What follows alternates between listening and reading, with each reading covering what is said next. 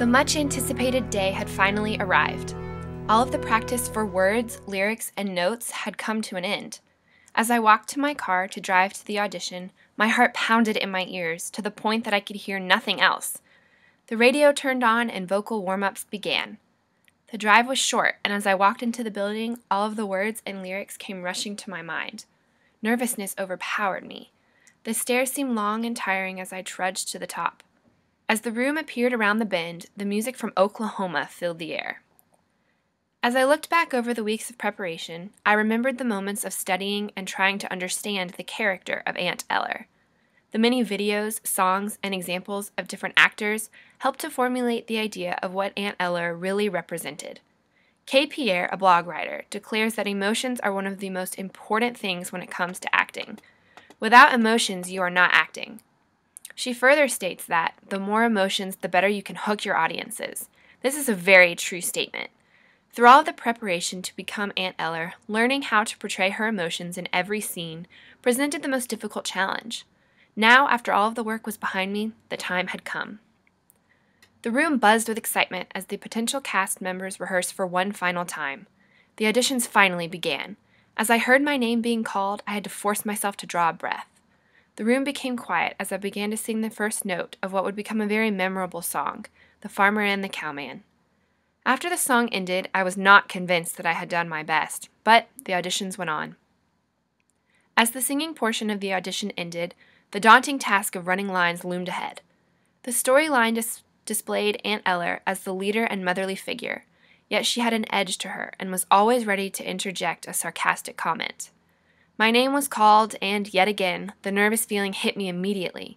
I stood, poised and ready for the challenge ahead. This particular scene happened to be the very first opening lines of the play.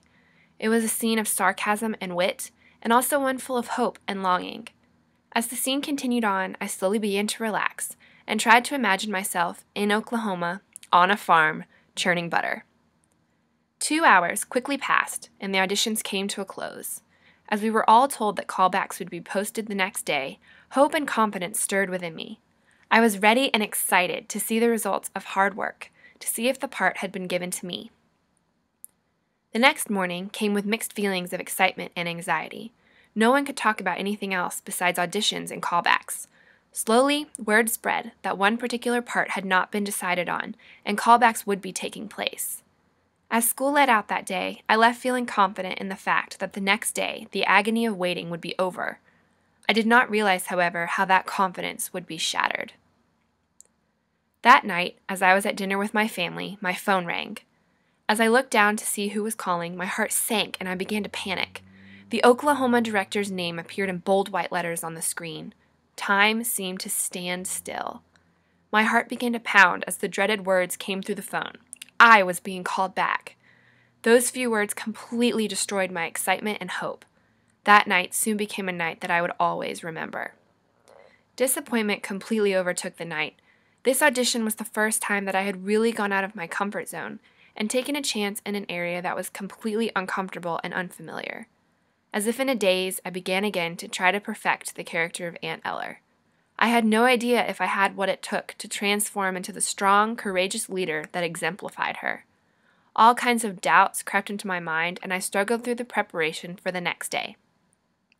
As the time for the callbacks came to begin, all I could tell myself was to keep going and that I could do this. The walk up the stairs to the audition room was an extremely long one. As we began callbacks, tension filled the room. The stakes were high, and everyone realized it. The songs began, and to my great delight, I nailed every single note perfectly. I felt myself relaxing a little as the callback transitioned into acting. We were given a scene that had never been rehearsed before, and this was not expected. The scene was one of the most important scenes in the play, full of passion, anxiety, and relief. The fact that I had to portray all of these emotions in one scene became absolutely mind-boggling. The whole process was one of the most difficult experiences I had ever experienced. As I walked out of the room that night, I knew that I had put every fiber of my being into that audition, and the decision no longer remained in my hands. Morning came, and the moment I had been waiting for was finally upon me. As I entered the school, the door flew open, and one of my very best friends appeared. The excitement written on her face was all that I needed to know to realize that my goal had been reached. I moved quickly down the hallway and I could see the piece of paper posted on the office window. As I drew near enough to read the names, I discovered my name on the list. I received the part of Aunt Eller.